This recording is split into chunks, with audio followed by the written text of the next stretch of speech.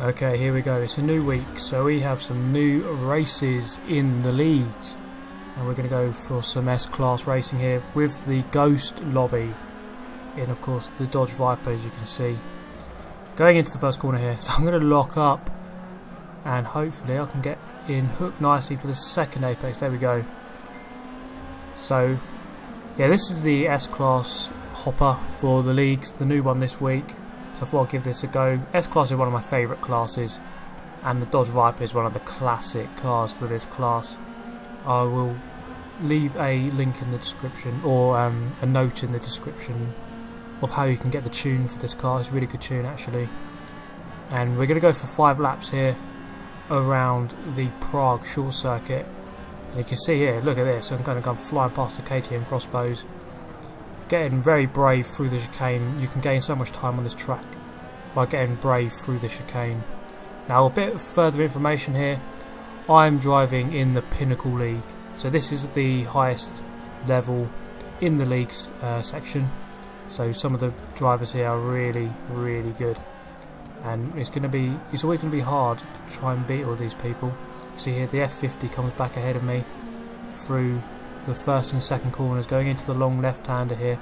Get hooked up nicely on the first bit, go out wide, then cut back for your second apex. Get on the power nice and early when you can, and push out wide to the wall for maximum speed onto this straight.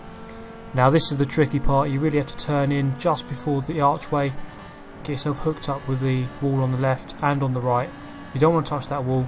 Then take all the curb as much as you can, running the walls as close as possible for maximum straight lining and therefore speed. Look at that guy, he's smashed into the wall. So sometimes if you can get your lines right, the other guys feel a bit of pressure and feel they have to start trying really hard to keep up with you. Now one idea that I've had in the last couple of days is starting a Google Doc.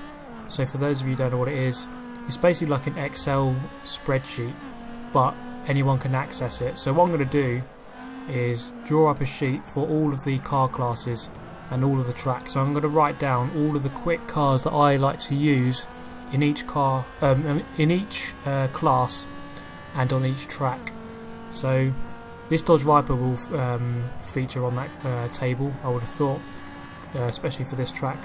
So I'm going to go through on that table all of the best cars that I like to use, or that I see other people using, and I'll go through the tune that you can download the person that you can download the tune from. So what I'm going to do is, what you'll see on this table is, or this document, is all of the classes, all of the tracks, and then the tunes and the cars that I recommend that you can use on each track.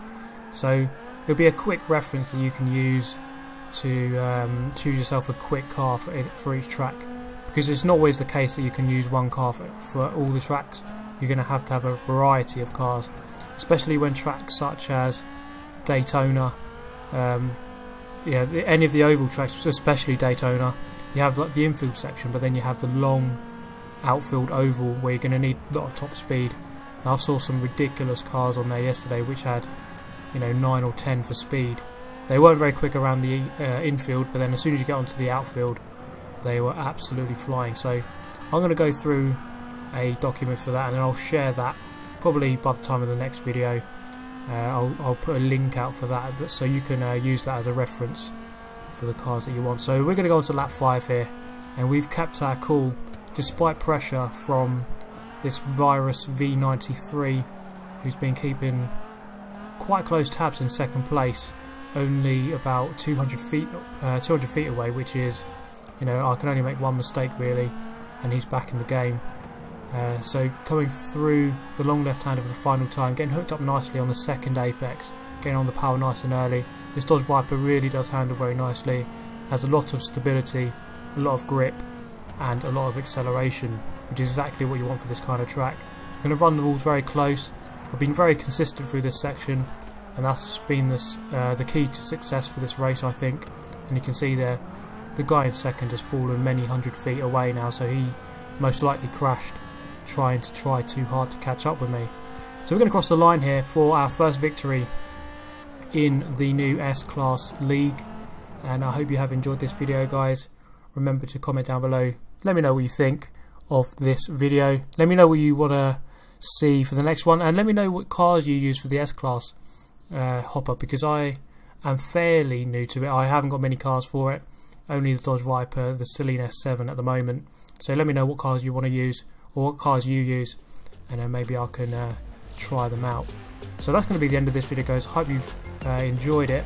Remember to subscribe if you want to see more of the same, and hit the like button if you like this one.